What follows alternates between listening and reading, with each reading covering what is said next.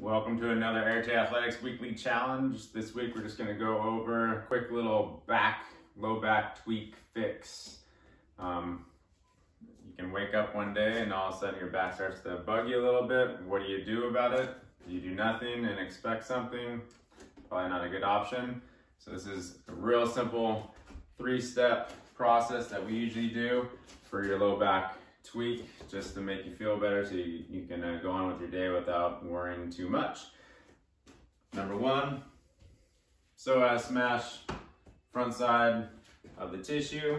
Before you go into your back, you can lay on, this is just a supernova ball, but it could be anything. Go right on your belly button, lay down, spend 2 to 3 minutes just searching around through your stomach. Any discomfort you find.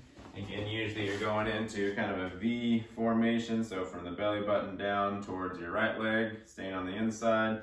Same thing, left side.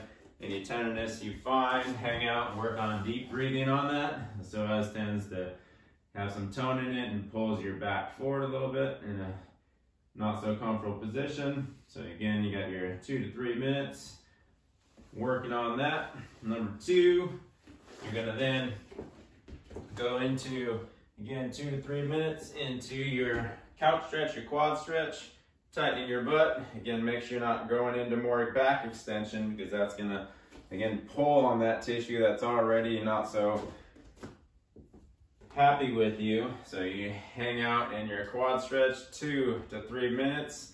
Again, really tightening your butt, tucking those hips, putting them back in that posterior tilt, hanging out and working on your deep breathing. If you want, you can increase that by reaching the arm up, assuming you keep those ribs down.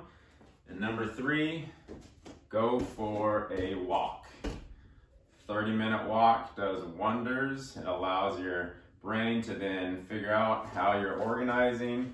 Are your hips staying underneath you? Is your back freaking out as much as it needs to warrant? Because again, that discomfort was there for a reason. Now we have to filter through that reason. Is it something that's really bad, or is it something that just had some heightened awareness to it, and we need to give you some input to then get out of that discomfort?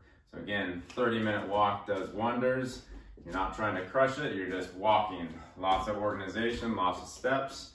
That's your quick fix for low back discomfort. Again, it's not going to be the miracle pill, but it will make you feel better to where you can go on throughout your day and move better. Try that out.